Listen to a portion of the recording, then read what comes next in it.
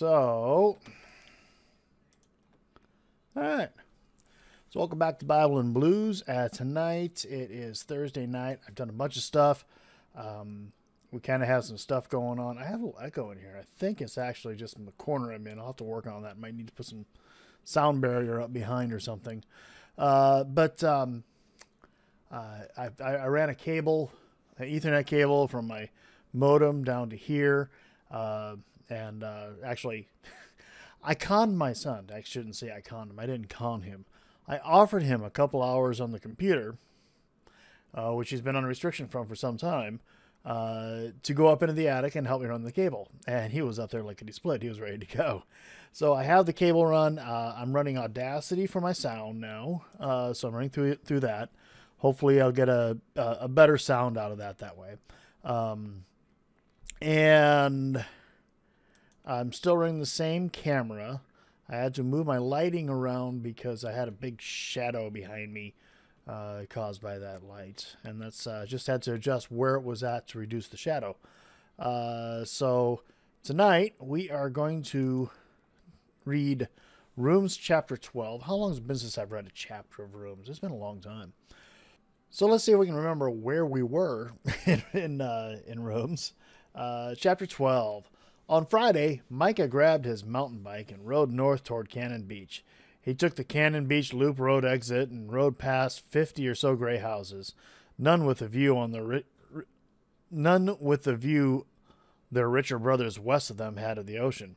He rode on past Tolivana Inn, then past Ocean Lodge and the Stephanie Inn, luxury hotels just steps from the sand. The sun poked holes in the fog, warming him inside and out. Perfect day for riding. Perfect day to run into that girl from the ice cream store. He laughed at himself. Couldn't fault a guy for dreaming. He wound up on up the hill that overlooked Haystack Rock, where houses were separated by inches, perched on the cliff leading down to the beach like rabid fans looking for a movie star's autograph. The Sandtrap Inn with the picture of BC cartoon character swinging a golf club whizzed by on his right.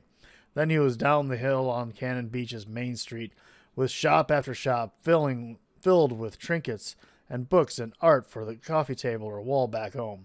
Some wonderful, some that would end up on a garage sale table 10 months later, or sooner. The town blurred by in 30 seconds. A minute after that, he rode over Ecola Creek, took a right-hand turn, and then started up the winding mile-and-a-half road that led to the Ecola State Park. As he leaned into the first corner, his peripheral vision caught something up ahead.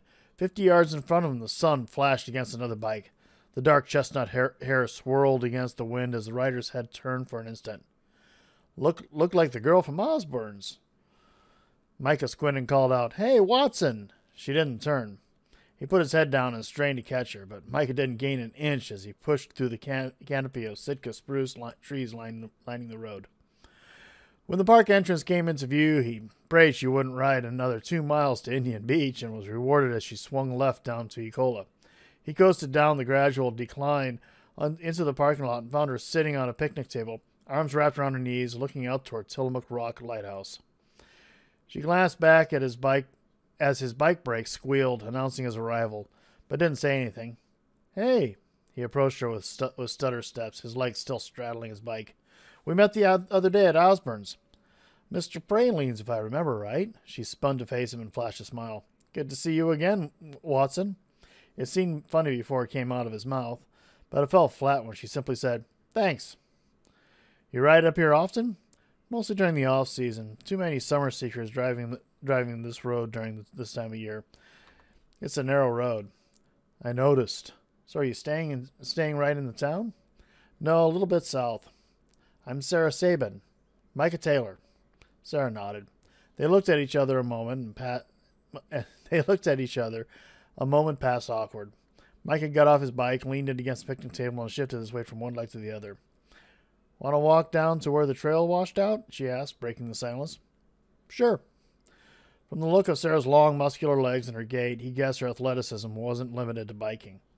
When they stopped, Haystack Rock, 3 miles south, filled their view. Below them, a beach stretched a quarter mile before it stopped at a small cape jutting out into the ocean. 4 otters ducked in and out of the swells 100 feet down. Crescent Beach, Sarah offered. You used to be able to walk down there from here. Not anymore. A winter mudslide washed out the trail back in '94. They never rebuilt it. Bits of the old wooden railing leading down to the beach were still visible. They walked in silence until they found a flat spot of grass to sit on with a perfect view of Haystack Rock and Cannon Beach in the distance. Sarah rubbed her left knee. When she took her hand away, it revealed 3 small scars, 2 on either side of her kneecap and 1 in the middle. Micah nodded at her knee. That's from ACL surgery. How'd the injury happen? She took so long to answer, Micah wondered if she'd heard him. When she did, it was in a whisper. Olympic trials in '02. Winter Olympics? Skiing? Yeah. Wait a minute. You're that Sarah Sabin? Cover of Sports Illustrated? Supposed to win more gold than any other American female in history? She turned to him with a small smile and nodded. After 2 surgeries and 3 years of trying to come back, I decided it was time to start another life. So 5 years ago, I came here. She ripped up tufts of grass and threw them up and let them float away toward the ocean and the breeze. Got away from the sport, the pressure, and the guilt people loaded me down with for ruining their dream. Shouldn't it have been your dream? She laughed. It was, but others wanted to jump on board and do that whole live vicariously through me thing. Your dad, right? With him, just the opposite. He was one of the few who truly didn't care how I did on the slopes. He taught me to ski, was my coach for most of my career. He believed in me, was my champion, but never once pushed me to be something I didn't want to be. Dad loved me fiercely. She turned her head away. I miss him so much. Loved fiercely by your dad? You had no clue what that would feel like. Miss him? His dad had slaughtered any chance of having that emotion when Michael was a kid. Still, he blinked 3 times before he spoke. How'd he die? Cancer, 4 years ago. I'm sorry about your dad. Sorry about the injury, too. Don't be. Sometimes I can't help but wonder what might have been, but I don't have the slightest regret. How can you not have regrets? God works all for good. She looked out over the ocean. If it were not for the accident and my dad's death, I think I'd be in a radically different world. Not a good one without God in it. Micah shifted his gaze to 3 sea lions basking on the rocks below them. He knew the radically different world she would have lived in. It was the one he lived in now. Maybe it wasn't such a good idea getting to know this girl. He didn't need someone else needling about the God stuff. So, that's my dad. Tell me about yours. No. She laughed. No? Just no? You have a dad, don't you? She leaned back on her elbows and looked at him. Yep, still alive. And? Kind of an off-limits subject. Got it. Great. First the God stuff, now questions about his dad. Julie never tried to make him go deep like this. He fished a twig out of the grass and tossed it toward the ocean. If you've been here 5 years, you must know everyone. The locals still say I'm new in town, but they're friendly, and yeah, I know most of them. She pulled on the silver loop in her ear and smiled. Maybe you can introduce me around. I'd love to find out about the land my house is built on, and its history. House? I inherited a home just south of Arcadia Beach State Park. There are 6 to 7 homes along that stretch. Could you add some vagueness to your description? She winked. It's on the ocean. Does that help? Oh, that one, of course, Sarah laughed. It's kind of hard to miss. About 9,000 square feet. Wow, that big. I'm not sure I know it. He couldn't tell if she was teasing or not. She was bright and would know if a 9,000 square foot home was built in a small town like Cannon Beach. You've got to be kidding, Micah chuckled. It's probably the biggest home from Astoria to Tillamook. And I mean right on the beach. Does that make it tough when the tide comes in? Are you always that literal? A grin broke on Sarah's face, and Micah matched it with one of his own. So how'd it wind up with you? She didn't say this with envy or curiosity or even judgment. He suspected the answer wouldn't matter to her either way. He liked that. Long story. I'd like to hear it sometime. It wasn't a come-on. He knew it, and she knew it, and she knew he knew it. Another friend in Cannon Beach. Could be a good thing, as long as the conversation avoided God and Dad's. How about dinner on Tuesday? No charge for a tour of the house or the story. Tuesday nights I have a standing date with 23 men and women who aren't as mobile as they once were. Old folks' home? Mature folks' home. I read to them, laugh with them. She paused. Sometimes cry. It's cliche to say, I know, but I get more out of it than they do. Micah wondered if he should ask for another night, but Sarah saved him the trouble. Thursday night is open if your invitation is still on the table. Her dark, chocolate-colored eyes twinkled at him, and he assured her it was.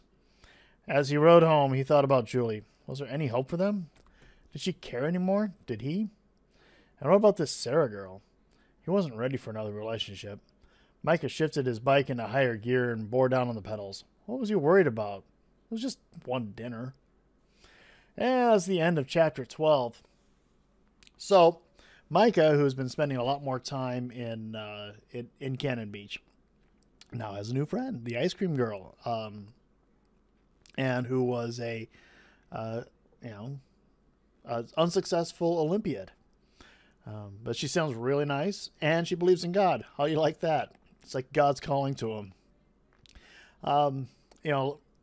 It's kind of cool that he's meeting people of God who are very unpretentious.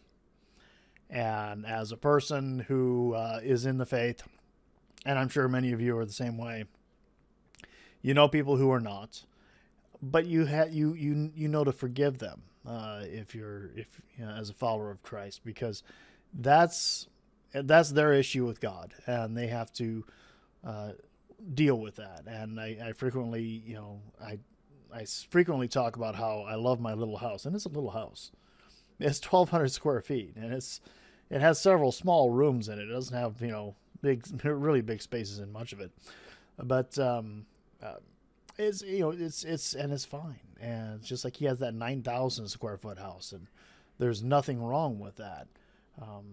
Even how he came by it, there's nothing wrong with that. And it's great that he has Rick and now Sarah in his life as people who are followers of Christ. And I think one of the other neat aspects of it is that he has people that are going to kind of draw him, that are not telling him they have to talk about God, but God is an important aspect in their lives. Do you have people in your life like that? Do you have people who are in your life who are followers of Jesus, who are the relationship is very casual? God is incredibly important, but you don't have to hit people over the head about it, but it's always there. So some of us are not as good at that as others. I've been better at it than other times. So anyway, so that's kind of one of the things that strikes me about it. I'm going to do some editing and hopefully come out with something that you guys want to watch. So hey, God bless. Have a great night. It is Thursday night, and almost 9 o'clock. I have time to edit this and get it out. That's great. Hey, God bless. Talk to you later.